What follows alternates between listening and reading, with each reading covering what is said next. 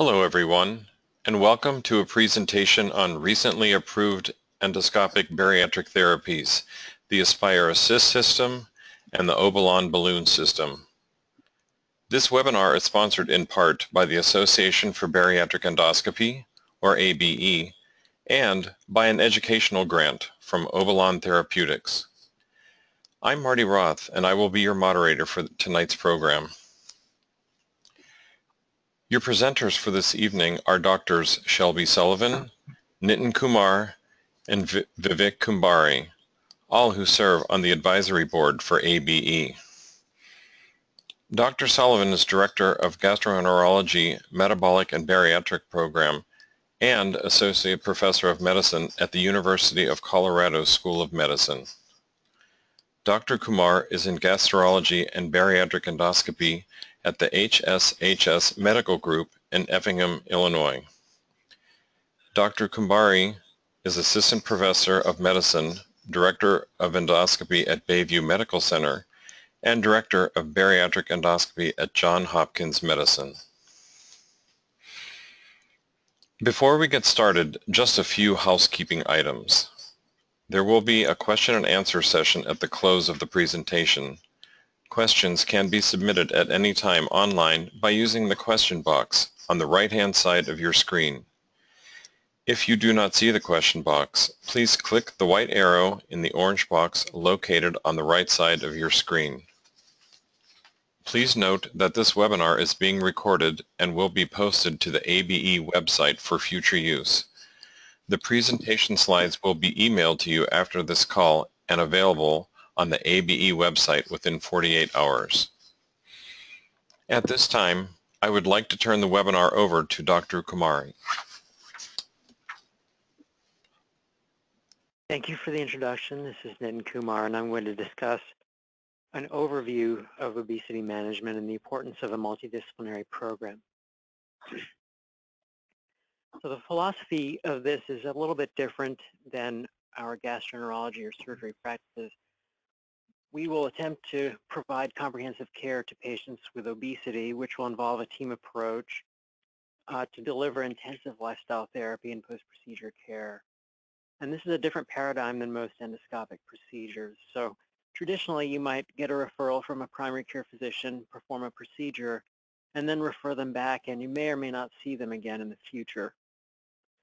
In an endoscopic bariatric therapy model, regardless of what device you're using, you can get a referral from a primary care physician, or the patient may come to you on their own.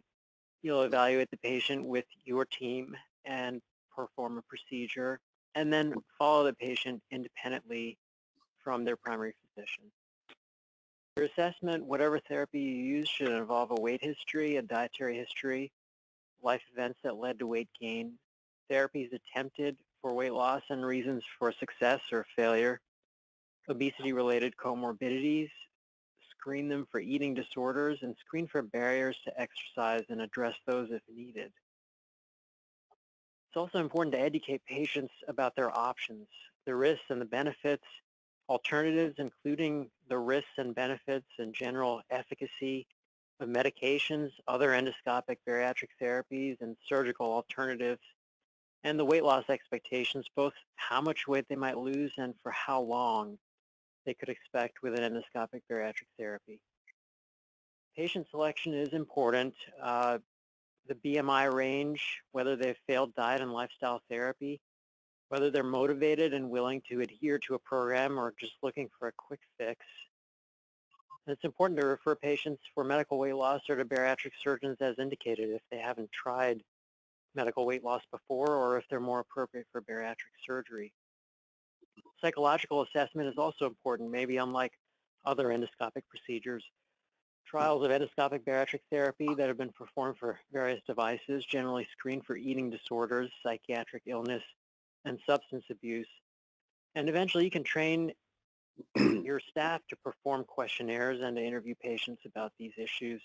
And then if positive for screening for these, they can be referred to a psychologist or a psychiatrist if needed. Additionally, it's important to screen for other behavioral challenges, and these include inability or unwillingness to follow a program, frequent missed appointments, and these need to be addressed with a discussion and maybe a patient contract. It's important to set expectations for whatever therapy you use. It's important to avoid surprises. Make sure they know approximate weight loss outcomes in terms of both weight and waist size, post-procedure symptoms that they might experience, that they will need to put effort into diet and lifestyle modification, that rigorous follow-up will be needed, and if you can, to provide them with some expectation of costs, including for antiemetics, IV fluids, if the procedure is contraindicated and has to be aborted, or for early removal of a device. Your team can help you with this, and we have published a position statement on this. We do recommend concurrent lifestyle therapy in all patients, whatever therapy you use. And we recommend long-term enrollment after the procedure. And it's a good idea to familiarize yourself with the AHA, ACC, TOS guideline for the management of overweight and obesity in adults. The team can include a dietitian, a psychologist, a behavior coach, physical therapist, exercise physiologist, and these are essential to have access to, but they don't necessarily have to be employed by you or even located in your office. The registered dietitian can help you with medical nutrition therapy and behavioral therapy for weight loss. They can also be a point of contact and support for patients for dietary issues. Exercise therapy maintains muscle mass during weight loss and improves fitness and is essential for long-term weight maintenance. The guidelines recommend 200 to 300 minutes per week to maintain lost weight or prevent weight regain after therapy. So this can be managed by a physician, and electronic tracking is often helpful with doing that. And if it's ineffective or the patient reports challenges, then the patient can be referred to a specialist like a physical therapist or a personal trainer. Behavior modification can be delivered by a variety of professionals who can address challenges like snacking, skipping meals, avoiding activity, low sleep quality. And they might assist with disordered eating behavior like binge eating that sometimes it can escape your screening and may become apparent after the therapy. And we know that use of these professionals is associated with better weight loss results. So the care model, we know intensity of therapy correlates with success and should continue for at least 1 year, but the frequency should match that of the trial used in FDA approval for the device, and if it's discontinued, the patient should be enrolled in another weight loss program of their choice that will continue over the long term. Whether this is face-to-face in individual or group sessions, or telephone or electronic, something should be in place. Now, electronic options offer more convenience, flexibility, potentially higher follow-up rates, and may handle tracking and calculations for you, and can be a good complement to face-to-face individual group sessions. So an example of management is before the procedure, the patient can see the bariatric endoscopist, a dietary professional, and a fitness professional, have the procedure, and then maintain initially frequent contact with the endoscopist and the dietitian, and then over time, less frequent contact with the endoscopist, and then regular contact with a dietitian and fitness professional throughout their post-procedure care. So with that, I'll turn it over to Dr. Kumbari to discuss the Aspire Assist. Thanks very much, Nitin. So just first like to thank the team at the ABE for helping with this presentation, and also Nitin and Shelby for some of the content. So the Aspire Assist, so the one of the more newer endoscopic weight loss therapies. So I'll just take you through initially the actual components of the Aspire Assist system. So you have your skin port, which is attaches to the aspiration tube or A tube, and during the aspiration process, the image on the right, you can see a reservoir bag which you fill with water to help flush, to assist with aspiration. You have a companion and a connector to the skin, the patient line which sort of takes fluid into the stomach and removes the contents from the stomach, and the drainage tube which allows the gastric contents to leave into the toilet. So the connector is a very important part of this device, and in fact it functions as a safety mechanism. So the connector itself locks after 115 uses, and this serves twofold.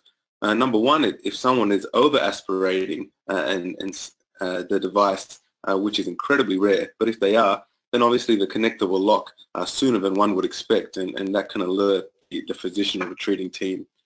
But also on the flip side, if you're not aspirating very often, you'll find that your patient doesn't come back to you for a new connector, and that will also help guide you in terms of ongoing management and maybe some encouragement to improve compliance or to try and work through some of the barriers.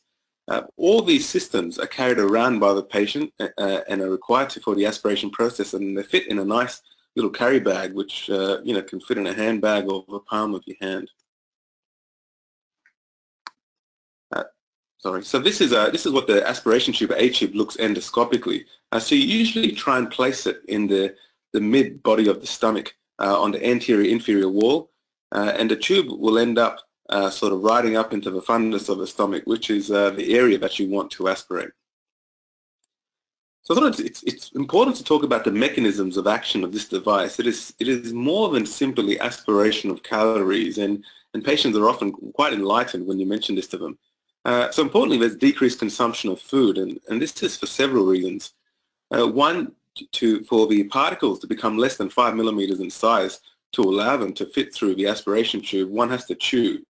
And chewing has lots of sort of additive benefits in terms of prolonging meal and effectively encouraging you to eat less. But also to help with the aspiration process, you have to increase the amount of water you consume.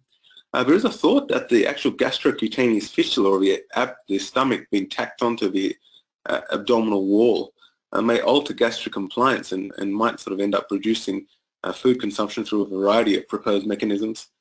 And also the actual aspiration system encourages you to avoid snacking or grazing throughout the day. I mean, really, the thought is that if you eat, you should aspirate, and therefore, you're not going to want to aspirate after a small snack. The gains may not be worth the efforts aspirating. So it's a quite nice mechanism for those patients who do graze a lot.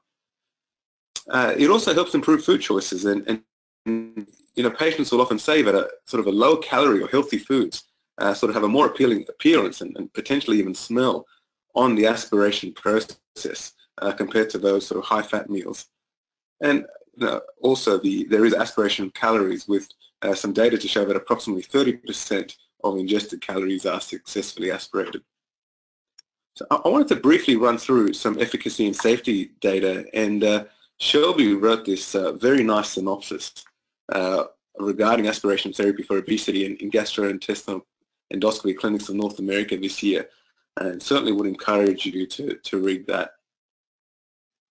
So what are the publications to date? So there's been 4 studies published looking at the effects of aspiration therapy on weight loss in patients with a BMI of 35 to 55, which is the FDA approved range. So there's a pilot study in Mexico, which went to 26 weeks. There's a US pilot study which was published in Gastroenterology in 2013.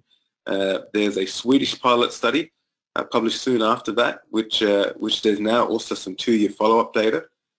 And then there's the pivotal aspiration therapy and adjusted lifestyle therapy study, or pathway study, which I'll be referring to a fair bit because it is the US randomized controlled trial, or FDA sort of study for FDA approval, which was also published in the American Journal.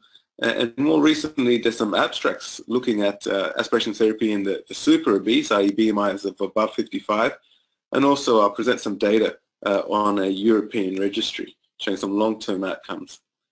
So what's the percent total body weight with aspiration therapy? And it certainly demonstrates that it is an effective therapy, and this is data looking at patients who've completed studies and pivotal trials.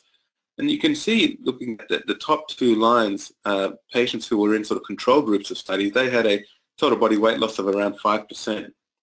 And if you compare this to those who had been aspirating up to a year, you can see that the total body weight loss with aspiration therapy varies anywhere between sort of 14% to 21%. So certainly, one of the more effective endoscopic bariatric therapies. And so what happens after 1 year?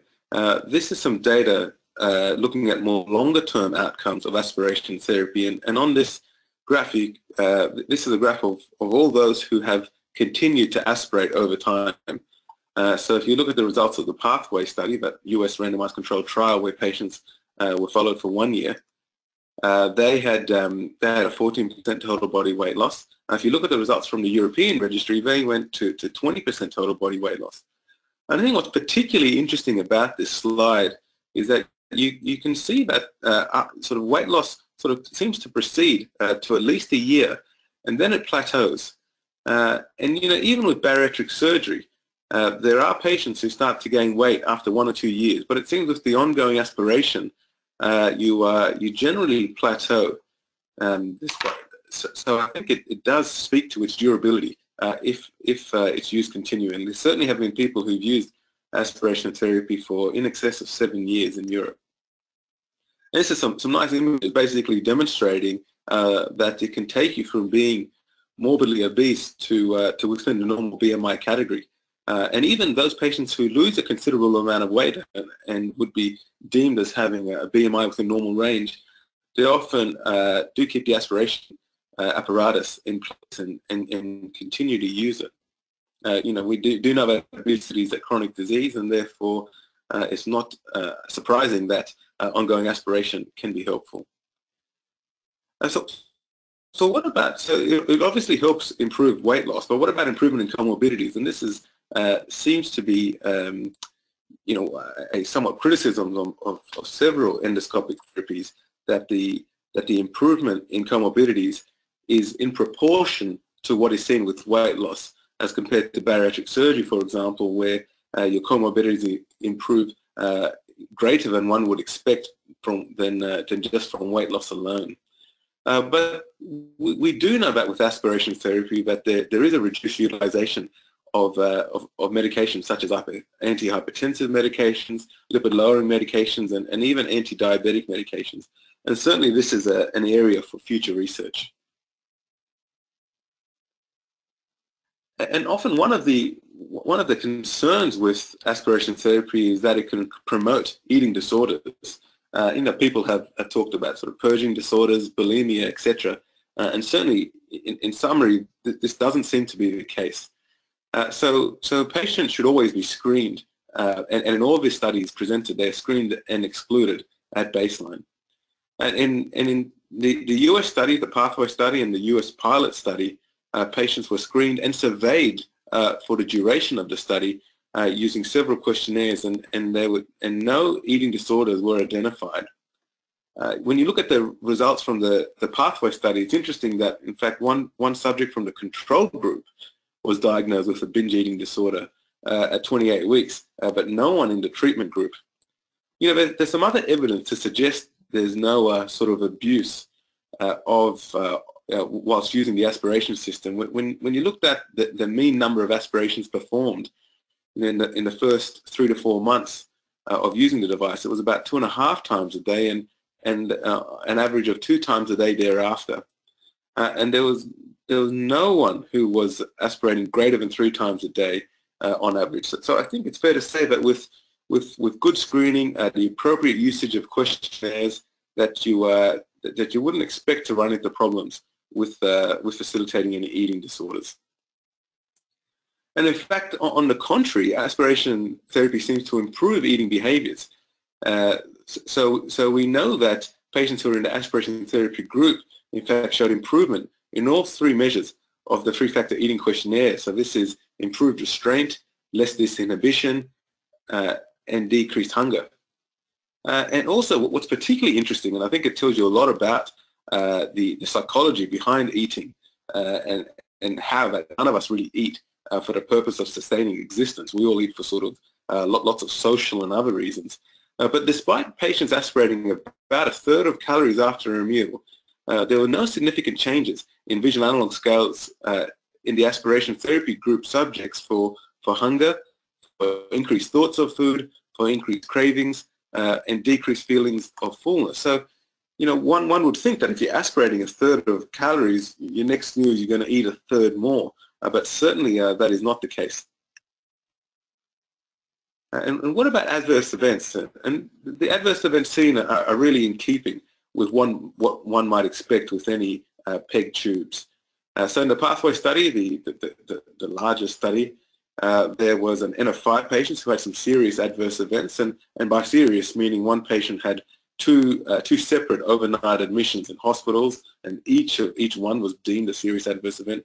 There's a patient with mild perioperative peritonitis, which healed with intravenous antibiotics.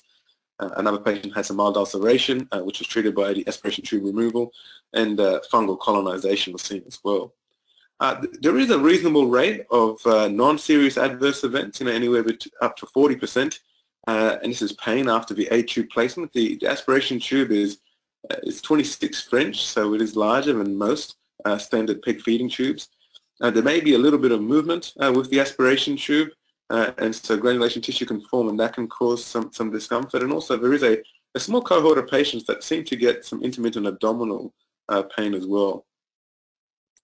And I think this slide goes to the fact that when patients are aspirating, they often are enjoying what they're doing. And certainly the US pivotal study, which went out to 2 years, showed that around 70% of patients when all patients were offered to continue aspirating after 1 year, 70% agreed to aspirate for a longer period of time, up to 2 years. So I think once used, the majority of patients are quite happy to use it in view of its sort of minimal invasiveness, safety, as well as its efficacy.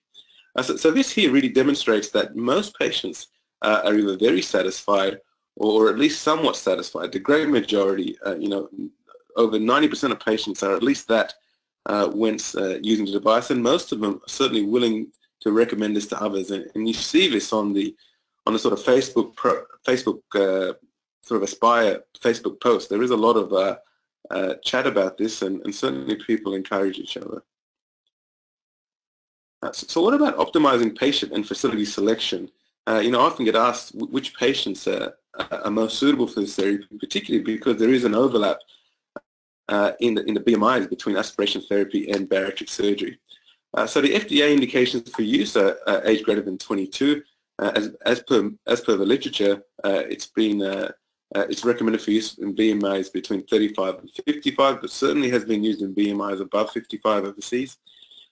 They recommend patients should have failed to lose weight or maintain weight loss with non-surgical weight loss therapies, and one must be compliant, of course, with lifestyle intervention, as well as ongoing medical supervision, which is mandatory with this particular therapy. So in my opinion, I think it's a great option for patients who've got a BMI above 40, where endoscopic sleeve gastroplasty and intragastric balloons may not be as helpful. We know that the intragastric balloons can cause GERD, and aspiration therapy would logically reduce GERD symptoms. Hiatal hernia is not too much of a problem here. Patients requiring chronic anticoagulation shouldn't have the intragastric balloons, and they're quite suitable for this.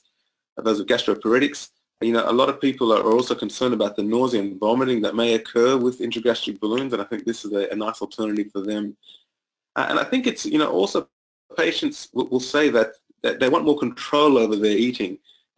And so if they do celebrate an anniversary and they want to enjoy a meal with their family, they are allowed to have that on occasion without having significant restrictive effects. What about contraindications? As one might expect, eating disorders is a contraindication to this. If your lifestyle is not conducive to aspirating, for this to be effective, you really need to be compliant aspirating. Otherwise, it simply will not work. Obviously, if you've got an abdominal wall mesh, you shouldn't place a PEG. And if you post-bariatric surgery or other surgeries complicating PEG placement, so you don't want to, because of the length of the aspiration tube, you need to have a stomach that's essentially normal in size. I think it is important to assess the eating behaviors, and there are several questionnaires that are available and should be used for screening patients prior to insertion of the device, and sort of I've listed 3 here that are commonly used. And if you're really not comfortable with these questionnaires, you can refer on to a psychologist who has expertise in this area. So one of the the facets that make endoscopic bariatric therapies of interest to people is the fact that it is generally an outpatient and generally sort of more cost conscious than surgical therapies. And this is particularly so when done in outpatient surgery centers. But what you might find is, outpatient surgery centers are quite happy to do intragastric balloons because they can see patients with BMIs above 40. But, I have run into some trouble with surgical centers, outpatient centers not being interested in doing patients who've got BMIs above 45 or 55. In fact, they're not accredited to do so often. And so if you do bring this procedure to a hospital, it can be far more costly because of the facility fee, the high anesthesia fees, and often devices get a significant markup. At our hospital, there are 100% markup for the aspiration system. So this can price it significantly higher than what one would expect from an outpatient surgery center. One of the things that you need to be aware of if you are doing this at an ASC type facility, just remember that these patients are heavy, and so having a bariatric stretcher may well be helpful. I just wanted to mention some procedural tips, and initially I was a little concerned about how would I place a peg in someone with a BMI, above 50. Will I be able to transilluminate? How safe is it, etc. And certainly there is literature to show, not only Aspire literature, but even standard peg literature to show that it is safe in patients who are obese. So often you can't see the ribs on these patients. They're a little bit too large, so I sort of mark the lower ribs on both sides with a marker.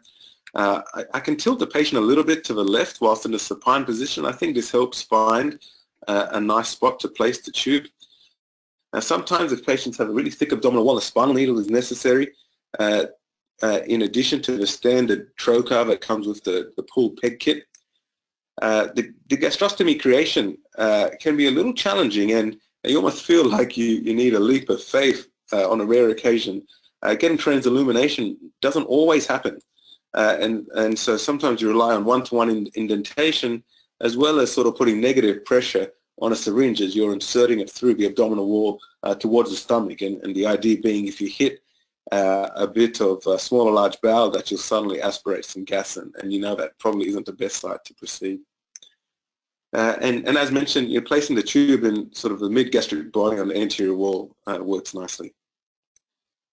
So when you place the tube, as with a standard peg, we'd give them, a third-generation cephalosporin, and also some oral antibiotics for 24 hours afterwards. We do all our patients with monitored anesthesia care. We don't intubate these. And some patients have some pain and nausea post-procedure. Rarely is it significant enough to require a narcotic, although sometimes just having the patient have that script accessible puts them at ease. So, Norco or Hyset is a acetaminophen, oxycodone combination, tramadol, and some Zofran can be helpful as well. So in terms of post-placement, you don't actually start aspirating immediately after you place the tube. There has to be a tube adjustment that occurs about 10 to 14 days, and I'll talk a bit more about that in a second. But, as soon as the tube goes in, you just have to do what you normally do with a peg tube, shower for 48 hours and sort of clean with soap and water and tap it dry.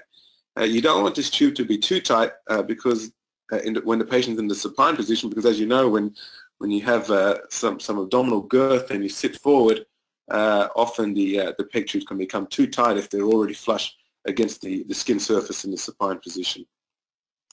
And there are a small proportion of patients that have pain sort of 2 to 3 days after peg tube. It's pretty rare, but if it is, rather than continuing them on opiates, you might try another medication.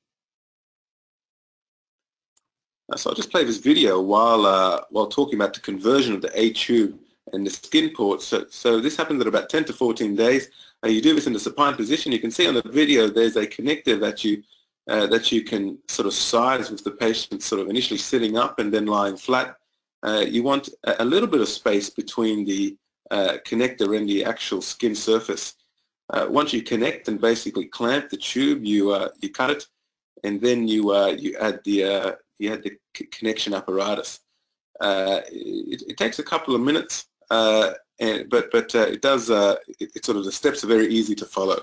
And actually, always do an aspiration in the office so the first aspiration is done with me present. So it all seems a little bit odd, but you, your nurse, and the patient, and maybe their family member all sort of head off to the bathroom. You all stand around there together, and you watch the patient aspirate after they've had a soft diet.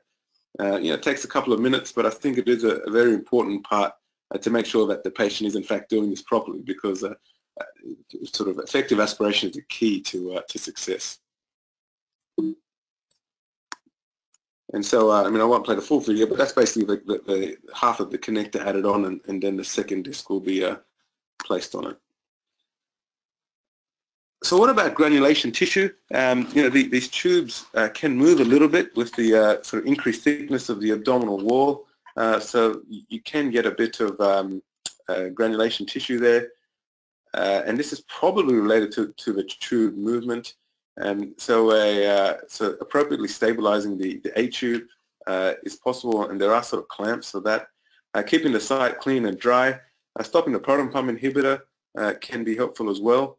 There's a topical ointment called granulation, which is very effective.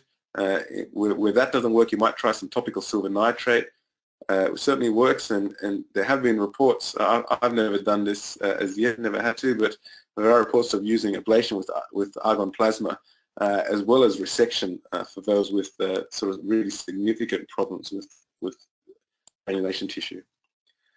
So after their first aspiration, you offset, the sort of patient then goes away, and you instruct them to have a pureed diet for at least a week. And what you want to do is you want to make the aspiration process for them as easy as possible. So having a pureed diet, they're often finding that a lot of what they're consuming orally, in fact, is successfully aspirated. So it teaches them, what it should look like. They don't have trouble with clogging of the tube, etc. So it's a nice slow introduction. And then you sort of gradually work up food consistency with a soft diet and then a standard healthy diet.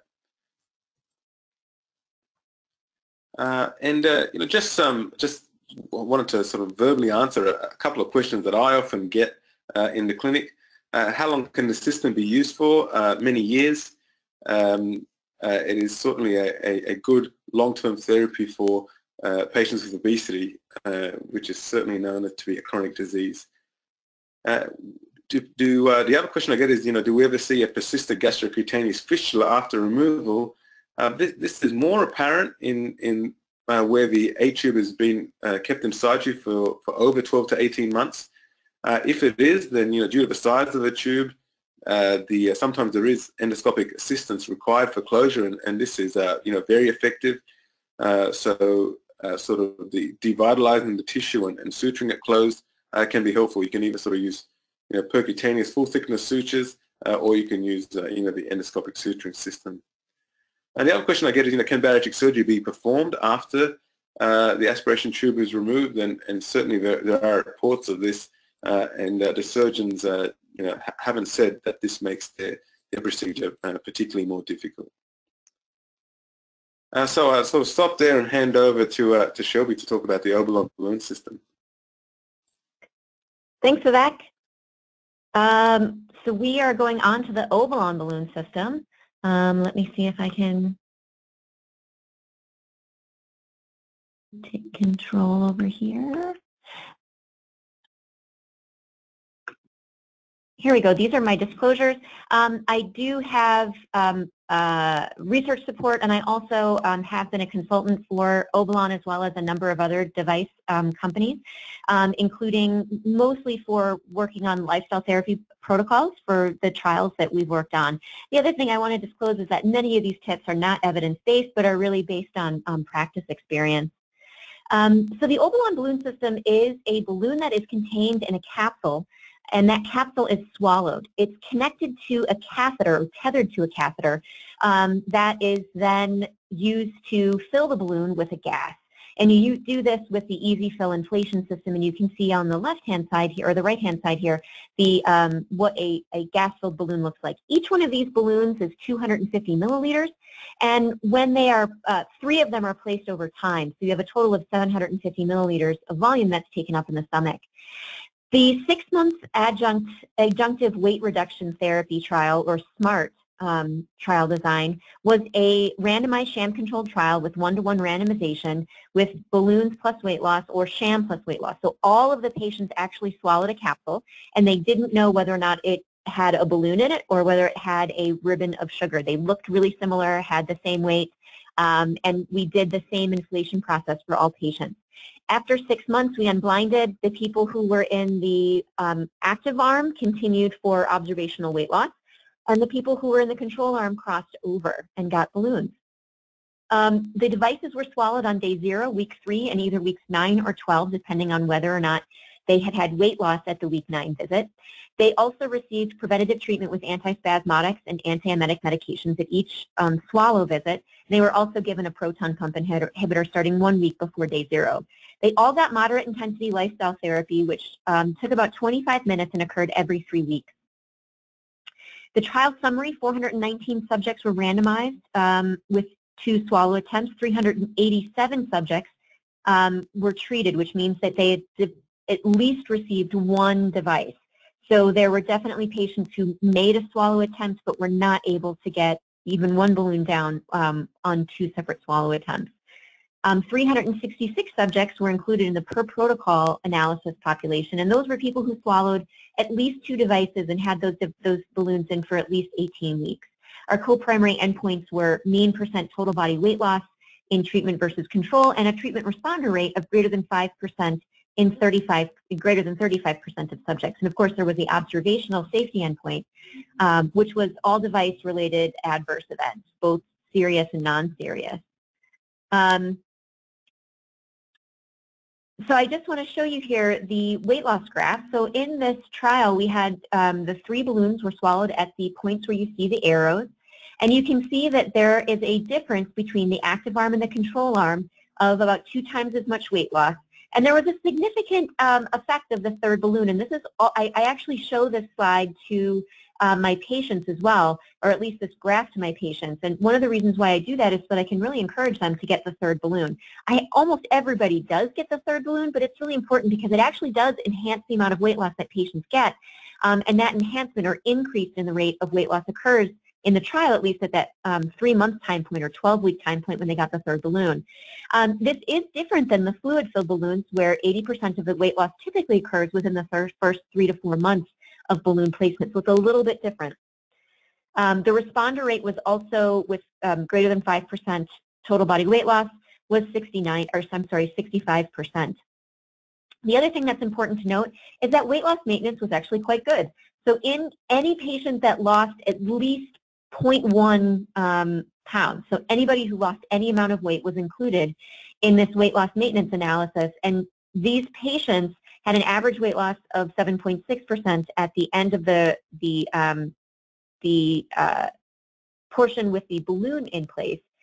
And at the 12-month time point had maintained roughly 90% of that weight loss that they had achieved in the initial part of the trial. They also had improvements in glucose and triglycerides. There was also a low number of adverse events. So in both, when you included both the initial active subjects and the subjects that were in the control arm that crossed over, there was only 1 serious adverse event for a serious adverse event rate of 0.3%. There was 1 patient who developed a bleeding ulcer and who was on high-dose NSAIDs, which was prohibited by the protocol, and that occurred after a patient got a knee replacement. The balloons were removed. They did get a blood transfusion, but no other therapy was required, and the ulcer resolved without sequela. There were non-serious adverse events, the majority of which were either mild or moderate. And mild or moderate means that they were either treated with nothing or they were treated with a medication. There were only 5 or 0.4 reports of severe non-serious adverse events. So the non-serious adverse events you can see here, there is some abdominal pain, nausea, heartburn and indigestion, vomiting, bloating, belching, burping, diarrhea. But I think the important thing to note is that for the most part, almost all of these events were mild events, meaning that they didn't require any therapy for resolution. There was also procedure-related events that occurred at removal, or events that were noted at removal. So there was gastric irritation or inflammation or polyps. And again, polyps in the stomach can occur because of being on proton pump inhibitor therapy as well, and that these all occurred in a fairly low number of patients. In terms of procedure-related events, these were also mild events. There were only 4 moderate events that were actually noted on removal. So in general, very safe removal and very low rates of balloon-related issues. So who is not a candidate for the balloon system? So if patients have problems with swallowing, they are not a candidate for the Obalon balloon system. If somebody looks at the capsule and says, this is definitely not something that I can do, they are not a candidate for this procedure. If they take prescription aspirin, anti-inflammatory drugs, anticoagulants, they're not candidates. If they've had weight loss surgery or the lap band, like all balloons, this is not, that does increase the risk of perforation, so this is contraindicated. If the patients are unwilling to take prescribed proton pump inhibitor, they really shouldn't have these procedures. And of course, if they have any other really significant medical history that would prevent them from getting a procedure. One thing that I will also mention is that, especially in the setting of, since we're gastroenterologists and treating lots of patients, one of the contraindications for this and all of the balloons is cirrhosis with liver failure, just something to think about for those of us who are seeing a lot of these patients. So for the pre-procedure evaluation, there are some additional things to do for this device and some of the other devices. One is you always want to review GERD symptoms or dysphagia, and I do this for actually all of my balloon patients. There's also an Obalon placebo capsule test. So this capsule is the same size and shape as the balloon capsule, and it's filled with sugar, which will dissolve. So both the capsule will dissolve and the sugar inside it, of course, will dissolve. And so in my initial office evaluation, I will actually go through the process of having the patient swallow this capsule. If they can't swallow it, then they are not a candidate for therapy. If they feel like it gets stuck somewhere, they are likely not a candidate for therapy.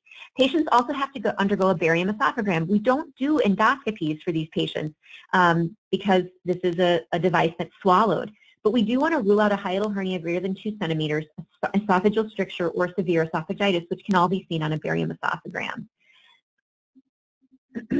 We also right now use fluoroscopy to administer these balloons or to do verification that the balloons are actually in place. And this is what one of those images looks like with 3 balloons actually in place. The balloons itself are shaped as an ellipse. So you are seeing some of the balloons that are on FOSS and some that are kind of on their side. And so that's why there's kind of a different shape look for these balloons in this image. If a balloon deflates, it is completely flat. So that is one of the things to note if you think that there might have been a deflation. And that flattening of the balloon occurs because of gastric contractions on the balloons, and that will occur within about 25 to 30 minutes of any kind of leakage of gas coming out of the balloon. So in terms of pre-administration prep, you do have to get the device or the easy-fill dispenser prepped in order to inflate the balloon. I usually do this myself because I always want to make sure that my easy-fill dispenser has been appropriately prepped. The other thing is that I want to make sure that I'm prepping this about 5 minutes before, within 5 minutes before I bring the patient back to the room. So it's really within a short period of time that I'm getting everything ready before the patient comes in to do their swallow. A couple of things to note with the easy-fill dispenser: there is a valve that opens and closes, and there is a pressure gauge that allows you to be able to sense the pressure or to be able to read the pressure in the balloon once the balloon has been inflated. So the first step is actually just to get it out. The second step is actually to attach the catheter, or to attach the extension tubing that has a 3-way stopcock on it, and to open up the valve. Once that's done, you want to turn on your pressure sensor, which again is on the top of the easy-fill dispenser, and you want to make sure that it's zeroed out. Then we take the canister that contains the compressed nitrogen mixed gas and essentially lift the cap of that straight off, because you don't want to have this nozzle, you don't want to bend that at all. So you want to make sure that the cap is coming straight off. Next, you're going to slide it directly into the slot for that gas canister and close the lever. And what that does is it allows you to have a small amount of gas that pre-fills this catheter. You will use that pre-filled gas in order to sense whether or not the balloon has adequately reached the stomach. So you'll then, once the gas has equilibrated and your pressure reading has settled out, so it's not moving up and down, you'll then close the valve and you're now ready to go. You also always want to make sure that your stopcock is closed off to the catheter or to the extension tubing initially. Once the patient has swallowed the device, you'll then hook up this tubing.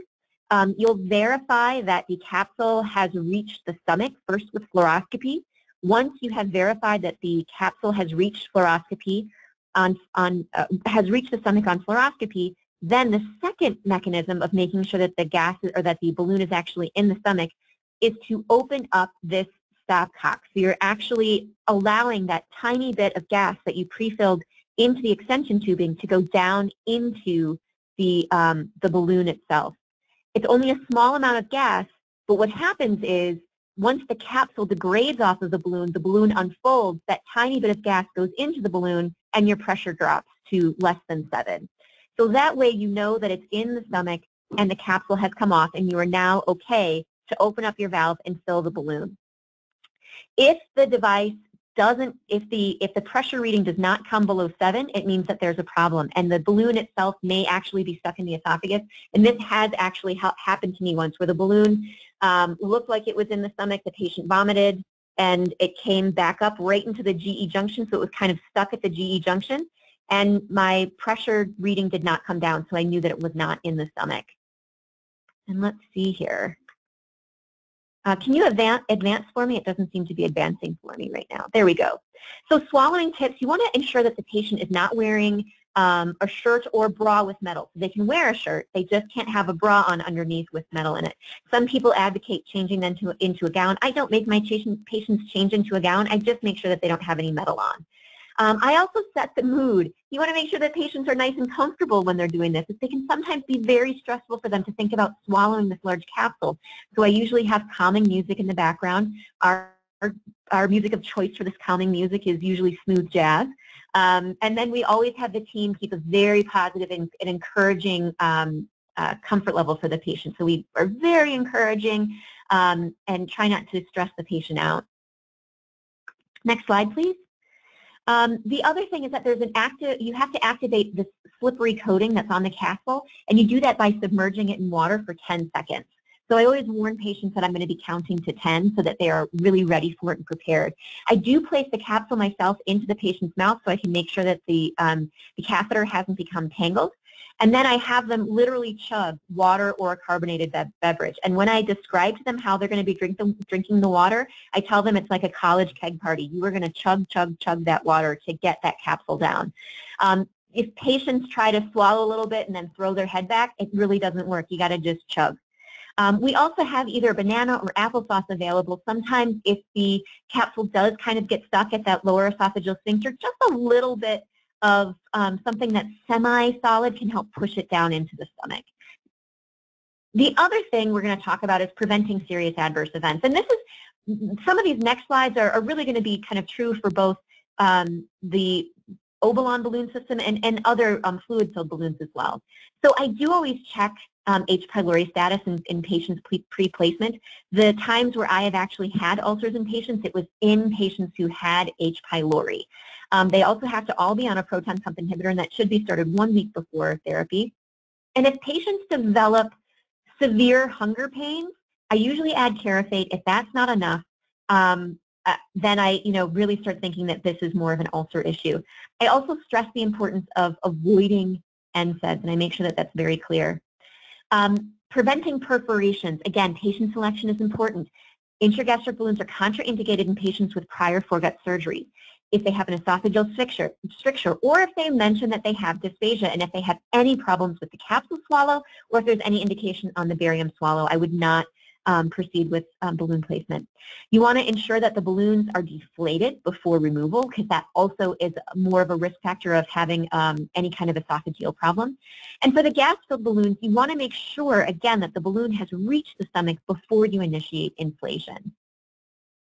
The most common symptoms after balloon placement, so the fluid-filled balloons, as many of you are probably placing these balloons at this point, just to show some of the differences in management of these patients, is that we have a lot of accommodative symptoms: nausea, vomiting, abdominal pain, general malaise. I usually tell people to take 3 to 7 days off of work. Sometimes people can go to work earlier than that, but I tell them to take those days off of work just in case. I would probably say that about 80% of my patients need that time off. I give them a lot of medications to prevent these symptoms and also to manage the symptoms. And I would say that for the most part, most of my patients are not vomiting very much, but they still feel pretty junky for those first couple of days. There is also reflux that can occur, and gastroparesis. And gastroparesis may, for the fluid-filled balloons, be an important part of the weight loss. They also can develop fetid urtication, and that's partly because they have lots of food that's sitting in the stomach. They can develop diarrhea, and they can develop hunger pain. And there's kind of a difference between the hunger pain that's related to ulcers, which is really more of a pain that is sometimes helped with food, versus a kind of cramping hunger sensation. For the gas-filled balloons, the accommodative symptoms are much milder. They do have some nausea and cramping, but it really is not a significant problem. And in fact, again, in the trial, the SMART trial, there were no patients that had nausea and vomiting that caused dehydration.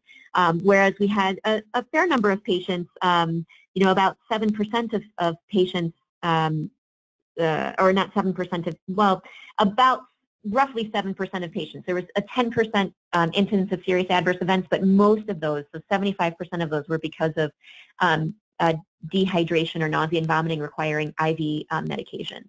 You can still have reflux with the gas-filled balloons.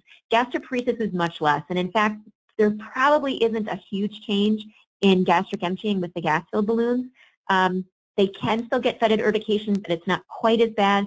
Diarrhea can still occur, and the hunger pains can still occur, and we're going to talk about that more in a minute. So to manage the post-placement accommodative symptoms with the gas-filled balloons, I do start hyoscyamine or Levsin the night before and Zofran the night before as well. Having said that, I have a really, and per the protocol from the manufacturer, patients are supposed to continue those medications for 5 days. I have a really hard time getting patients to continue those medications because they typically have more problems with constipation from the Levsin than they do from any symptoms that they have from the balloon. We don't give IV fluids for these procedures. I don't even put an IV in. I have them NPO 12 hours before administration, 24 hours of liquids after they get their balloons administered, and then at day 2, they advance as tolerated. So pretty different. In terms of reflux, the possible pathophysiology is maybe an increase in diaphragmatic pressure from the intragastric balloons. Again, the delayed gastric emptying may be contributing to the reflux because there is more food sitting in the stomach for a longer period of time. And it is more common in the fluid-filled balloons than in the gas-filled balloons. In terms of the treatment, we increase the proton pump inhibitors twice a day. We add Carafate. We definitely return these patients to liquid for a few days and see if that helps. And we also add motility agents at times to see if that will help as well.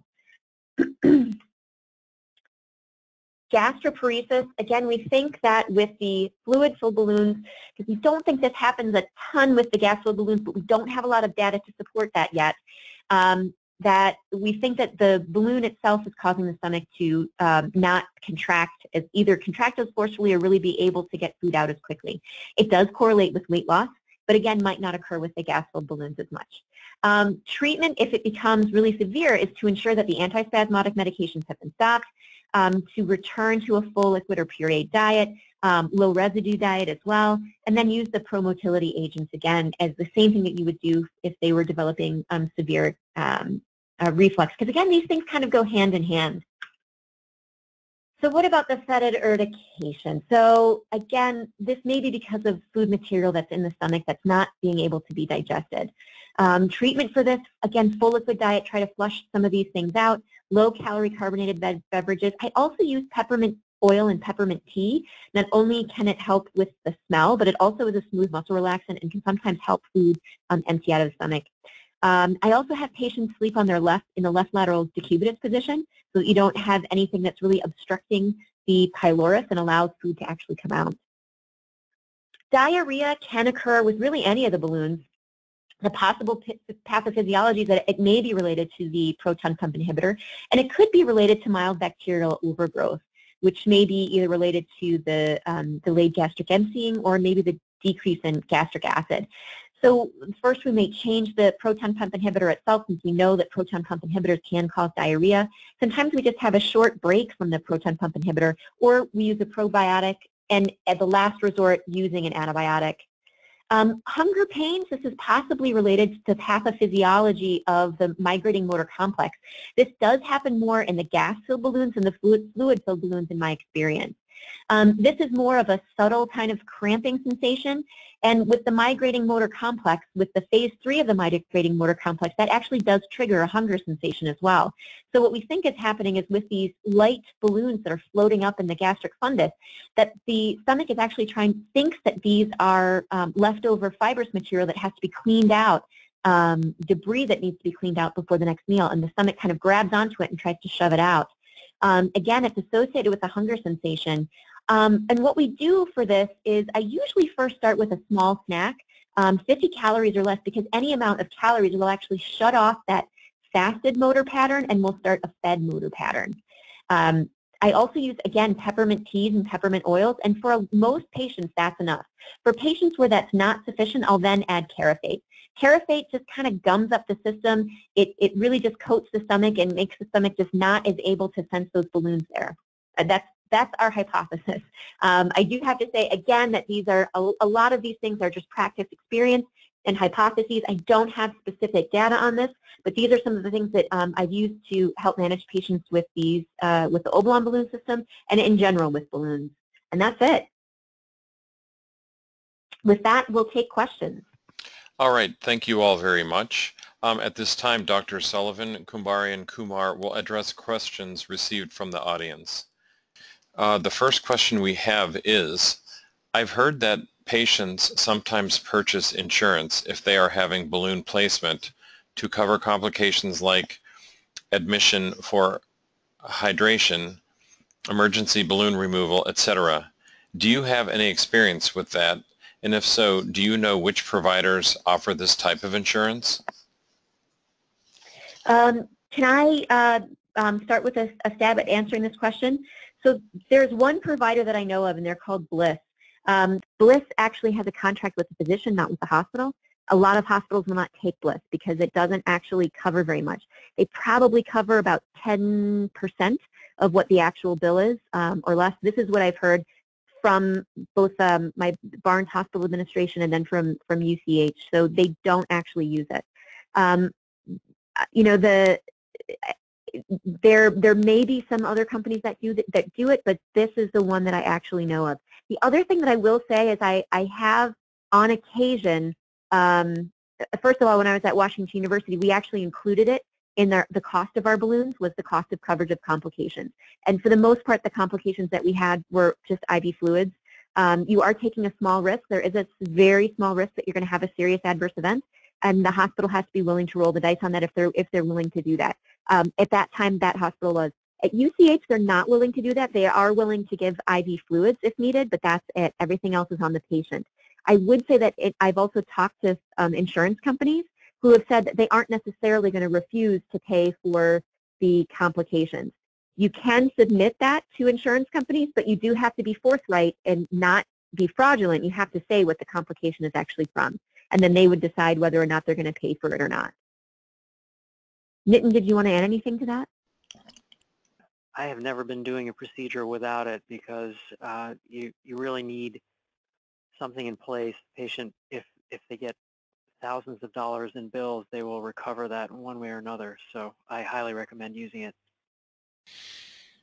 All right, then that kind of leads me to the next question here. What is the cost of Aspire and Obalon?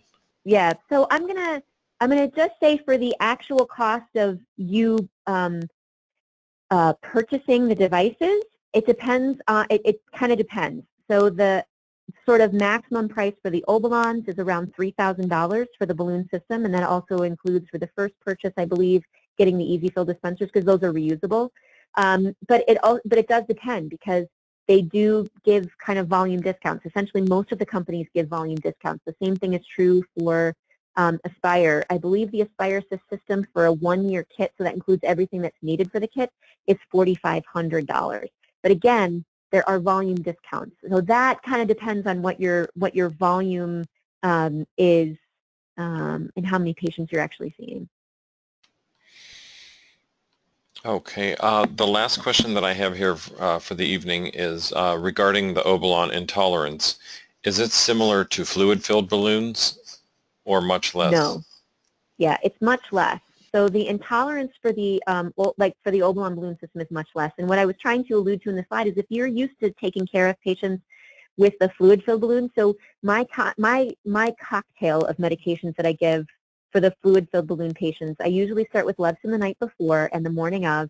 I have them take Amend at least 4 to 5 hours before the procedure. Then I give Decadron and Zofran pre-procedure IV. I give 2 liters of D5 half normal saline, so I make sure that I kind of top them off and they're fully hydrated. And then I have them continue to take Levsin, Zofran, Ativan at night, and then I also give them some tablets of Percocet to take if they have pain. And with that kind of cocktail of medications and kind of working them through with the, oral hydration, I'm able to keep most patients out of the hospital from dehydration. Most patients don't have that much vomiting anymore. They still feel kind of junky, but they don't have that vomiting. With the Obalon, and again, I tell people to take a couple days off of work. With Obalon, I usually do these device administrations in the morning before I start my endoscopy day because those patients then go off to work. So I don't put an IV in. I do have them take the Levsin and Zofran starting the night before, and then they come in, they swallow their capsule, and they leave and go off to work. And like I said, I have trouble convincing them to take the Levsin and Zofran after they have the capsule administration because most of them just don't have a lot of symptoms. I would like to thank you all for joining us today. We hope this information is useful to you and your practice. And I also want to thank Obalon Therapeutics for their support of this webinar. To view past webinars and to learn about upcoming events, please visit the ABE website at www.bariendo.org. That's BARIENDO.org. This concludes our webinar. Have a good evening.